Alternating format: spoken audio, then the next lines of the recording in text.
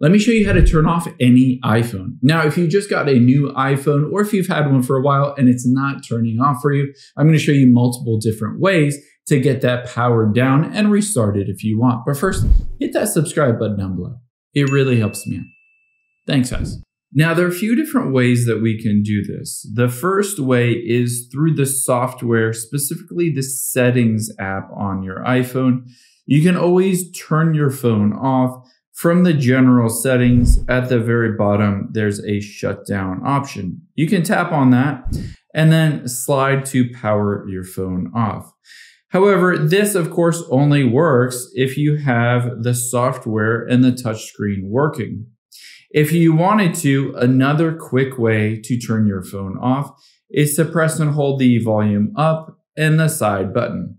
You can see when I do that, it shows me a screen that looks very similar. I can again slide to power off, or of course you can choose to do this. Let me just get back out of here. You can choose to force restart your phone, and this only requires the button. So this is really helpful if the touch screen isn't working or it's glitching out or frozen.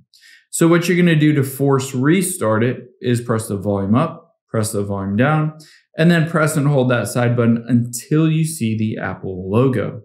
So I'll show you that right now. Volume up, volume down, press and hold that side button. Keep holding it even though it says slide to power off.